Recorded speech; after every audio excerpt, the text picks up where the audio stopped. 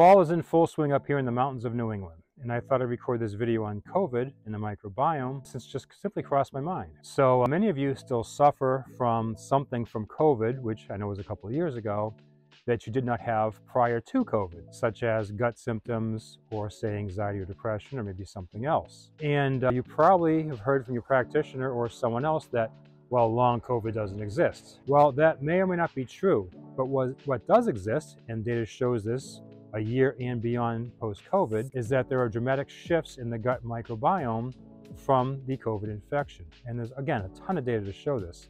In fact, I have a video on this, COVID and the microbiome, and the link is in the description below. I highly recommend you watch this. So COVID, along with other viruses, have all been shown to drive dramatic shifts in the microbiome. Now, the COVID may not still be around, but the shift in the microbiome may still be. And of course, this is going to drive some type of gut issues, and data shows this in the COVID presentation I have, and also anxiety and depression as well.